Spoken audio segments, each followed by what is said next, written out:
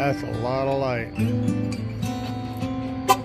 Alright, so in the daylight, bright sun, you can still see them quite well. Well, let's have a look inside. See what this bad boy looks like. Packaging looks good. Got a little piece of information in here. See about getting this sucker out of here. This is definitely packed. All right. So removing that top piece of foam, we get to the mirrors, and looks like everything arrived in one piece without any breakage. Wasn't any damage. A little bit of damage to the box right here, but mirrors and the cables, plugs. These things actually have some weight to them. I wasn't expecting the box to be quite as heavy as it is, so I was impressed with that. And that's solid, very solid. They feel solid like the factory mirrors do. I'm gonna get them out of the box.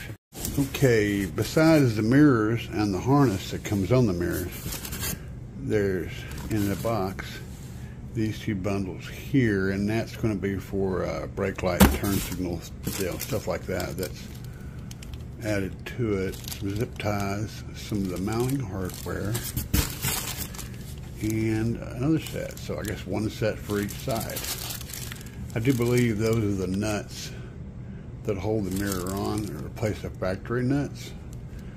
Now, all in all, it's good looking quality. Very small amount of stuff there, but that's all we need, and that's going to be all that's in the box. There is no included instructions, so this video is probably going to be your guys' instruction. All right, we got them all outside in the Tahoe. I got my little wiring package to do the reverse lights. And I got the lights, or the, I got the mirrors in here. Now on my Tahoe, I've modified the door panels to accept these two 6.5s. So it's a little bit different, but all the hookups and stuff are the same. You guys wanted a detailed installation on pulling off the door panels and crap. There's about 1,000 videos on the internet showing you how to take these door panels off, but essentially you pull off a little cover right under here, take out one or two 10mm. There's another one behind here, this little panel, you pop that off. There's another 10mm. You have to back this little clip off right here to pull this latch off, and then you get an exposed screw sticking up. And then once you get the door panel popped loose, you can, on yours, you'll be able to reach up on here and grab this and pop this out and unplug the wire there, and then plug the new mirror in here. Okay, behind this little panel right here, you'll pop it off, and there's 3 bolts. So after removing that little panel, you can see there's 10mm there, and under here there's normally 2 10mm, but I only have 1, so I'm gonna go ahead and take that off, and I'll get my screwdriver in here. And you might want to make sure your windows are rolled down, so that in case you lock yourself out of your vehicle, you can reach in and unlock it. All right, so once you get all the bolts out, you pop your panel off, you get to the inside of the door. Normally you'll have a water shield in here. I don't have one, but what you want to get to, you take the little triangle off, little cell panel, you get to these 3 bolts. You're going to need a 10mm for them too. You may need a deep well. Now that shallow one will work. So you're going to need a 10mm for everything you do in here. And you're also going to want to have some door panel tools to pop that door panel off. Then we want to get that off. Take the old mirror off, which is just those 3 bolts. We're going to run the new mirror in. Chase this wire down right here. And unplug it from the back of this panel right here, which I've still got attached. And I'll show you that in a minute. When you're taking these loose, you want to leave one finger tight. So you can take the other ones off, but pick one of them and leave them finger tight, so that you can reach out there and hold the mirror and take that last one off, so that you don't drop your factory mirror. You'll see that on the The blue and white wire right there on the back of this controller, that's the one we're going to unplug right there. The one that's on the left of the screen right now. We're going to unplug that one. The one that says NOR black. You notice there's a blue, a white, and a black. That's important later. Then we're going to take the panel tool and reach behind these connectors where it connects to the door and pop those out of there. Alright, so after you get the old mirror pulled off, you reverse the process and put the new mirror back on. Run the wire through the hole, and you should end up with something that looks like this. Then we're going to go through the process of wiring this up. Now what we want to do is, we want to run this wire in a similar fashion to the original. You'll notice there's no clips on this wire. The kit also comes with these little tiny wire ties. So you put your wire in the little, let me see here. You put your wire in this little recessed area, and then you run your zip tie through it, the back of it. You can see there's light through there. You run your zip tie around the wire in this, and then you can attach the wire to the door, similar to the way the factory was. It's a good system. I'm not going to use it, but it is a good system. So the kit does come with all the necessary ingredients for that, but we want to run it right down. This is where the old one ran. I want to run it right down the same way, and then over this way. So then it's going to simply plug in. It's going to go up through this hole below the deal here, up through there, like so. And then I'm going to plug it in to that same first plug right there that says NOR black. All right, now we got that wire plugged in. We still got the white and black one to plug in, but the next thing we want to do is go ahead and turn the key on and select the mirror and see if it moves. And it does. I want to make sure it works. So just with that plug plugged into the back of the controller, we have the turn signal indicators, and we have the turn signal indicators out here, and they look really cool. So we haven't even hooked up this other wire. The other wire is going to be for the reverse lights, which are out here on the edge of the mirror. For the reverse light part, we're going to need to plug this into this wire here, and this is going to run under the hood to the fuse box. Now I'm going to use my drill to make that wire more manageable. So I just tie the wire to the door over there. Uh-oh, I got caught. There we go. Tie the wire to the wire over there, and then I put it in my drill cup, and we're going to give it a little twist.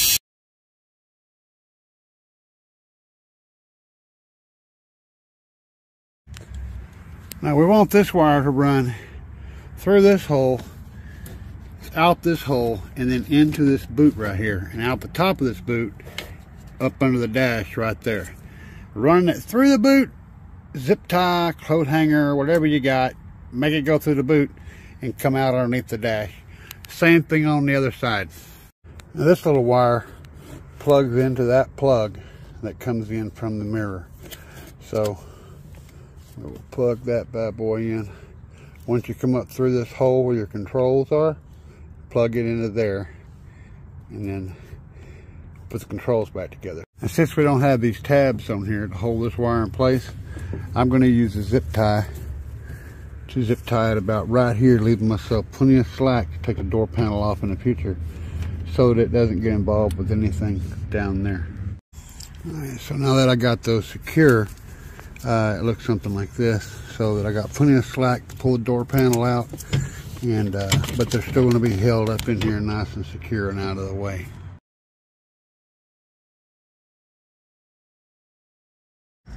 Alright, got one on, one to go. Let's get the other side, and then we'll do the wiring for the backup light. It's important to note that my Tahoe, which is an LT, didn't come with mirrors that had turn signals in them.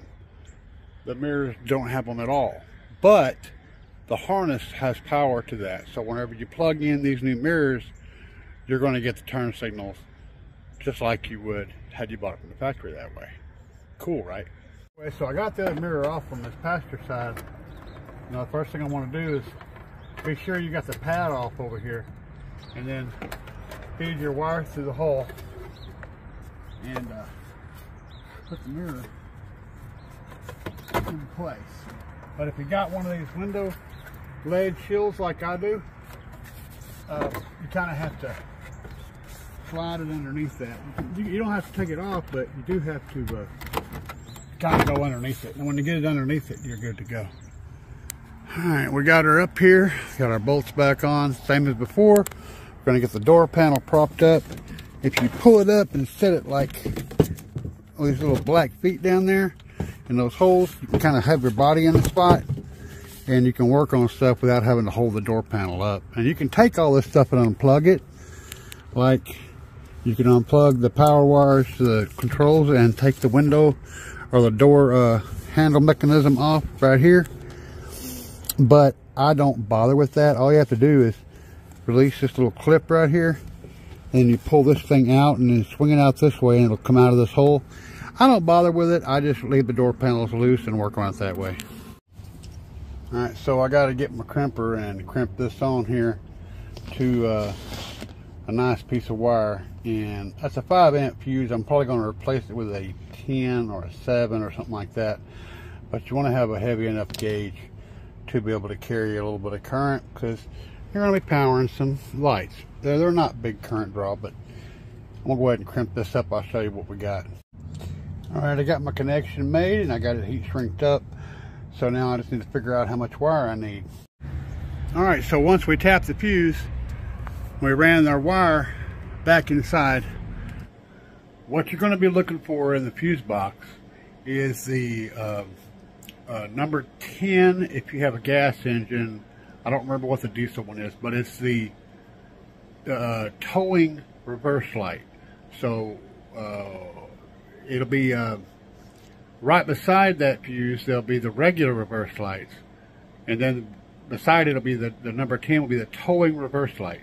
You're looking for that fuse, and you're going to use a fuse tap, plug it into that fuse spot, and then put the fuse into that and run that wire on the inside. That's where you're going to get your power to trigger and to power your reverse lights. Threw a boot back here, and you won't be able to see. It's down in there. I still got to neaten that part up. Once you do that, pull that wire inside, and you pull your passenger door wire behind the console, and then tie it up under the dash. Pull the driver's side through the boot in here. I'll get them all in one spot. All right, so I got my grounds run under here. I got both of them attached right here, and I got my positives both attached to this yellow wire running from under the fuse box under the hood. Now I'm gonna fold these up and tuck them up in here and zip tie them up out of the way, and they'll be good to go in that department. All right, so in the daylight, bright sun, you can still see them quite well. I think they look really good. So yeah, in the sunlight, bright sun, those turn signals are looking real good on those mirrors. That's the hazard zone right now. All right, so here we are. I'm gonna get over here where I can get the thing, put it in reverse. There's the lights. Park, reverse, park. Good times all around. All right guys, it's starting to get dark out here, so I'm gonna go ahead and show you guys what the backup lights look like on the mirrors. It doesn't look that dark in the camera, but yeah, I don't know. Anyway, I'll show you what they look like. Oh, and by the way, my actual backup lights on the Tahoe aren't working right now. I've got an issue with them. So all the light that you're going to see is just coming from the mirrors. See, I just unlocked the Tahoe, so it's got the backup lights on. That's the backup lights from the mirrors.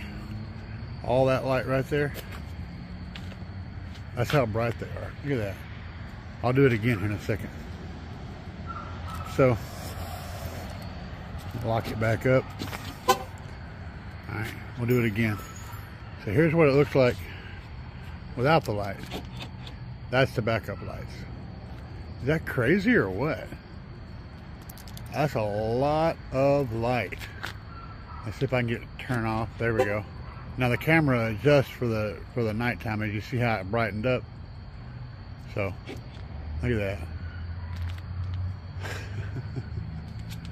Those things are intense, man. That's some serious backup light. And you can see there's no backup lights on back here. They would be on. It's crazy, isn't it? It's lighting up that house over there, the cars over there. Nuts. So here we go, one more shot. That's a lot of light.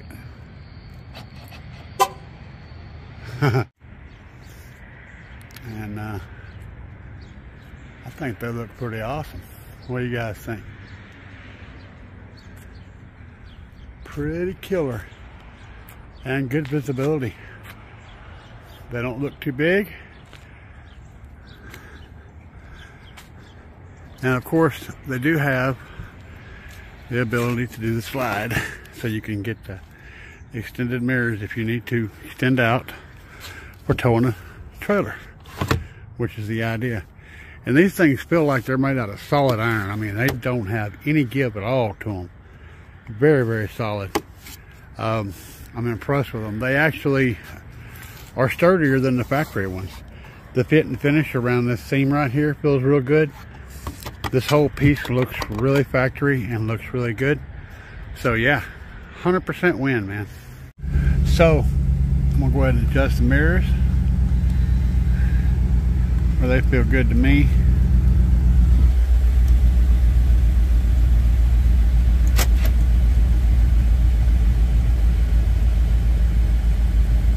Go.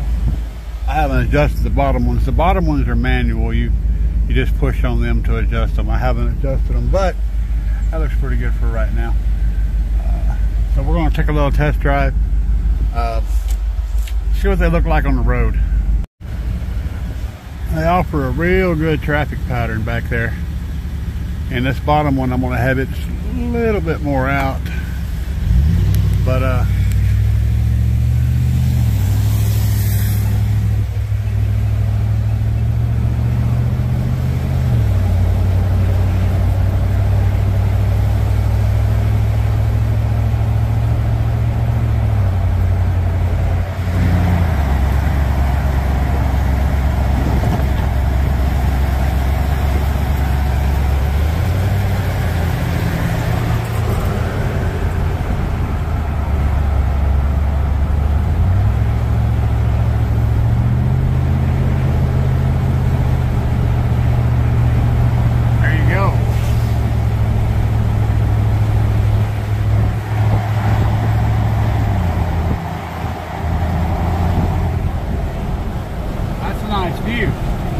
except that bottom one's a little bit low. I'll get them all, the bottom one set, but I don't have to set this yet. Yeah, that's a nice big view. And having that area right there opened up a little bit gives me a little bit less of a blind spot on this A-pillar. So, a little bit more that I can see right in here. Because I have a pretty big A-pillar with my pods and all that. Yeah. Let's get it on the interstate.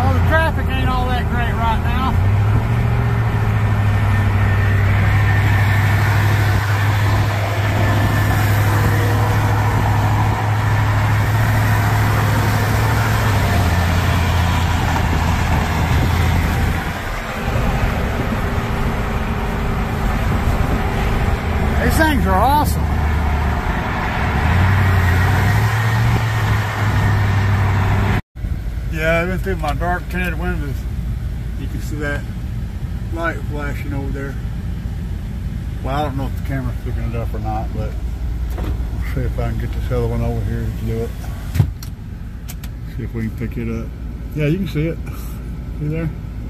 And these windows are tinted 20% up here, so they're pretty dark. I got 5% back in the back. This thing's so dark in here. Yeah, you can see the flasher through there. That's good.